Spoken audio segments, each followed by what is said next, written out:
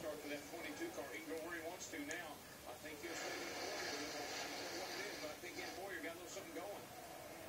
Hold your breath for the next 30 seconds as 4 cars trying to break away from the field. That 22, it reminds me of Matt Kenseth and the Unlimited deal tonight. That 22 is out front. He's hard to catch.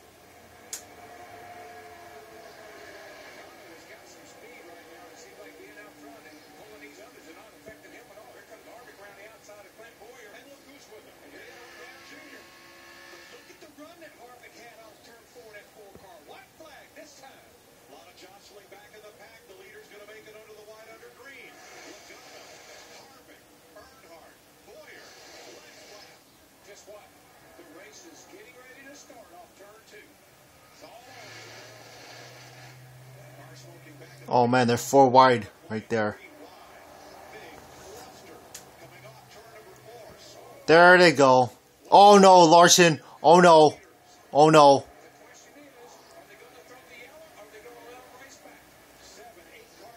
Please let them race. Lagano wins it. They would have raced it back, but oh well. Logic. Joey Lagano wins the Daytona 500. Sorry, I had to slow that for Mike Joy. Sorry. Congratulations to Mike Joy. I mean, not Mike Joy. I'm going to actually cut that out. Congratulations to Joey Lagano on winning the Daytona 500.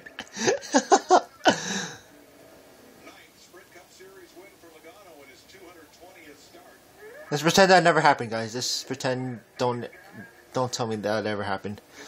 What happened? You have Junior finished 3rd, Harvick 2nd, Hamlin 4th, Jimmy 5th. Oh, don't tell me Jeff Gordon got in that wreck. I'm worried about Larson. Don't tell me he had that wall that Biffle did at the Sprint Unlimited.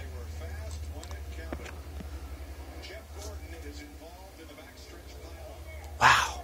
Not the way he wanted his final ride in Daytona 500. Yeah, it all started. They were 4 wide. Oh, Jeff was the first one to go sideways. Matt Crafton replaced driver for Kyle Busch. Bobby Labonte. I don't know, not Bobby Labonte. I saw Kyle Larson.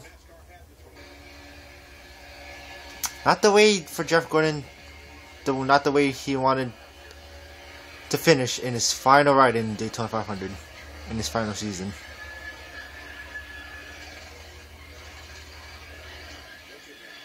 I think Danica got involved in that too.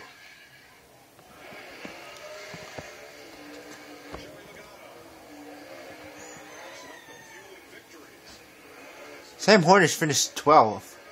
Good job for him. Gillen finished 11th, almost the top 10.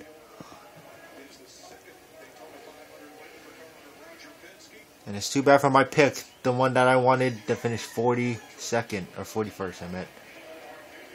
Tony Stewart. Well, you will get it for next year, Tony Stewart. Well, like I said, congratulations to Joey Logano winning the Daytona 500.